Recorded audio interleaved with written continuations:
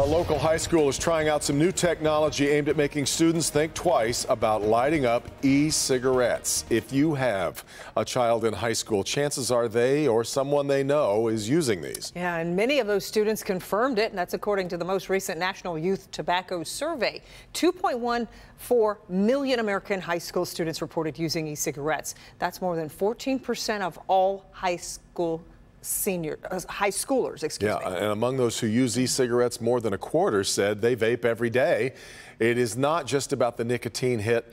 85% of youth e-cigarette users opt for the flavored varieties, with fruit flavors the most popular, followed by candy or sweeter flavors. Yeah, and vaping is, of course, not allowed in schools, but it's not as obvious to spot as traditional cigarette smoking, of course. Megan Woods is live in Berkeley, where they think they have a solution to this. Megan.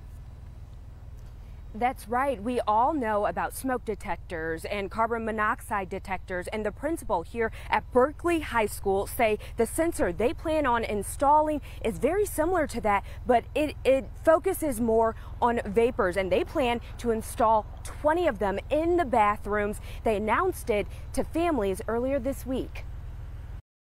Smoking in the bathroom is bad. Some parents agree there is a problem, but questions the solution. You can't be putting cameras in there. There are 0 cameras at all. Berkley High School principal Andy Malash is dispelling some of the myths surrounding Halo vape sensors. He even spoke to Oakland School's technical campus after they installed similar sensors 2 years ago. And they had experienced some success with a decrease in the amount of vaping and an increase in students feeling more comfortable and safe in that environment.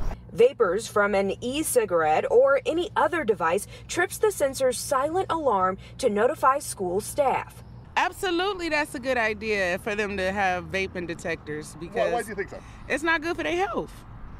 But then, what happens next? Are they going to get in trouble? Like, what's the consequences if they find out that it's a yes? So it really depends on the situation, and I think with stuff like this, you got to take every situation individually. The school board approved the sensors and they've already been purchased. The high school is now just waiting for a date to install them. Back to you. So, Megan, did they say what the consequences would be if students are found vaping in the bathrooms? Well, you heard from the principal, who was saying it's case by case, but he went on to say it could go anywhere from a meeting with parents and the students to in-school suspension, out-of-school suspension. It all depends on the code of conduct. Yeah. Okay, Megan, we appreciate it.